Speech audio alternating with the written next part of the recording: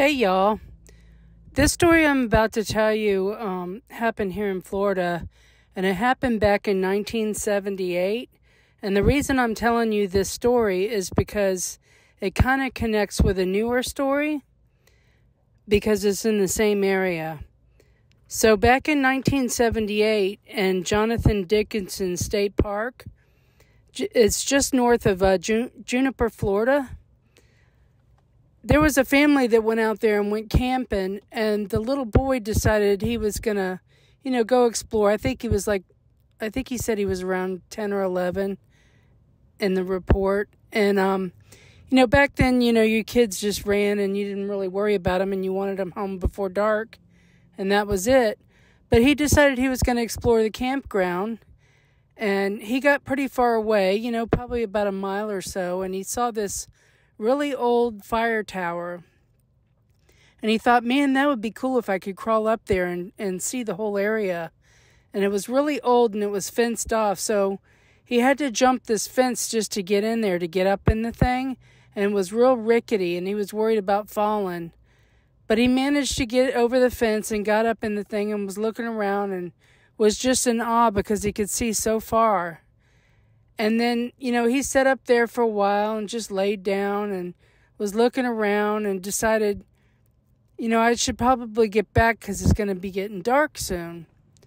So he made his way down this fire tower, and all around him was nothing but swamp and brush and palm fronds and just, the Florida woods. So he makes his way down this fire tower, and as he gets, down to the bottom of it, he realizes he can't climb back over the fence the way he came because there was some barbed wire there and he wasn't able to get it over it the way he came in because of the way that it was leaning. So he went and jumped to the back of this fence towards the woods. So when he jumped over the fence in the back, he made a huge thump. And as soon as he made that thump, he looked up and he saw this face look up at him. And he was like, just in awe of this huge face that was looking at him. He said it looked so human. And he said the next thing he knew, the thing stood up and screamed and ran across the road on two legs into the other side of the road into the woods. Now, this kid knew that what he saw was a Bigfoot. He had heard stories about Bigfoot, but he didn't believe him. He thought it was just a legend until he saw this. Well, needless to say, by this time it was almost dark, and he was about a mile away from camp still, so he just booked it down this road as fast as he could run all the way back down to camp. And when he got back to camp, he told his parents what happened, and of course his whole family made fun of him pretty much for the rest of his life. But that's the story of this little boy, and this next story I'm going to tell you kind of connects to that one. So I also wanted to let you know that little boy said that this thing had an odor to it like a wet dog smell. And I forgot to mention that. But this next story is about a gentleman that was in that same area. And this happened in August of 2021. He said he works in Stewart and lives in Jupiter. He was traveling down US 1 and he was coming home really late from work. He said there wasn't many cars on the road. He said there was one other pickup that was behind him. He noticed something really super large walking down the side of the road, and he thought it was a human, and he thought, well, why is this person walking down this road this late at night? And he said the thing looked like it had football pads on its shoulders. It was so big. So he kept driving down, and he noticed that it had shaggy hair, like really long hair that was hanging off its arms, and it had really long arms. He said he slowly drove by it and stared at it, and as he was staring at it, the truck behind him passed him and then put on his brakes because he said he thinks that truck saw it too. And then after he put on the brakes, he excelled at a high rate of speed and took off. He said this thing looked like it had grayish hair.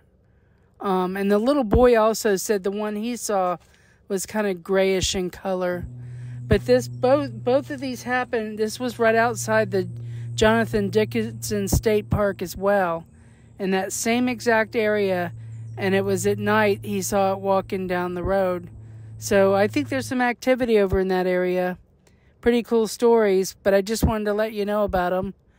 I'm not sure, That was such a long time ago, 1976 or 74 to 2021.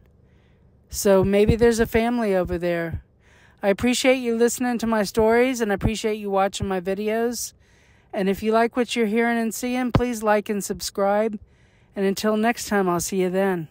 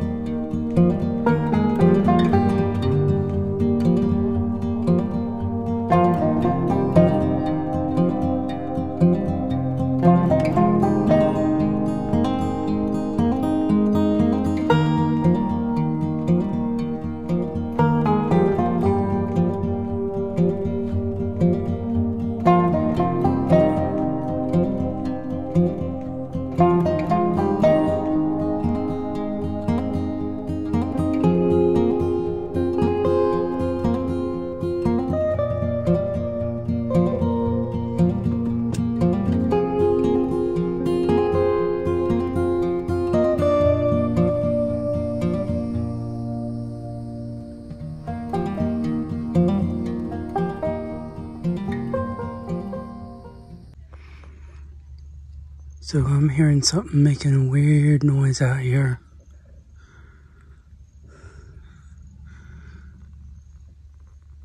Hopefully when it gets later, I can hear it better.